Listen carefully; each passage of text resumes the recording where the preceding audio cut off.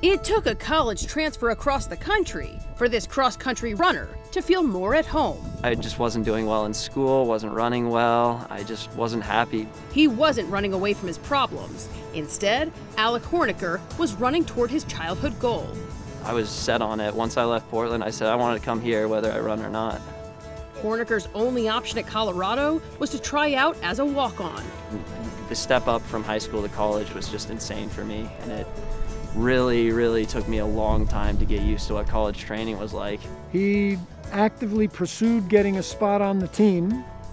I don't make that easy, but he earned it. All right, take care of business. Not only did he earn a spot on the team and the respect from Coach Mark Wetmore, but he earned a coveted scholarship. Oh yeah, that was, I'll never forget their faces.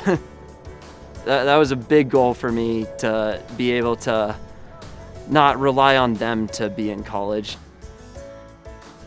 I don't remember a moment when I said, here he is, a varsity Division I athlete, but somewhere along the line he became one.